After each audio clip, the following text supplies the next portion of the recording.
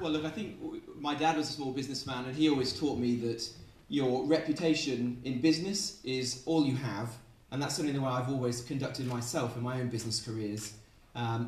Honesty and integrity are at the core of life, and I would certainly uphold the highest standards as your MP.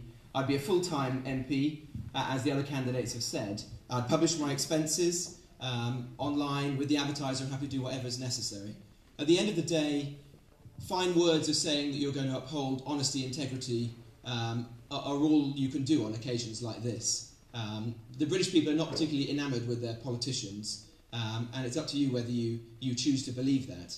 What I think as candidates we can show is through the hard work of our campaign and what we've done as candidates, we can demonstrate our commitment to you and we can try to win your trust.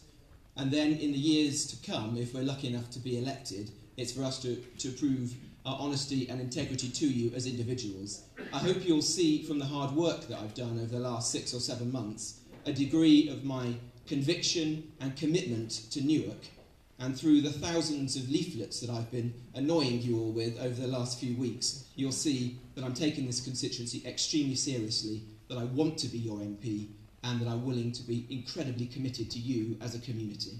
Thank you.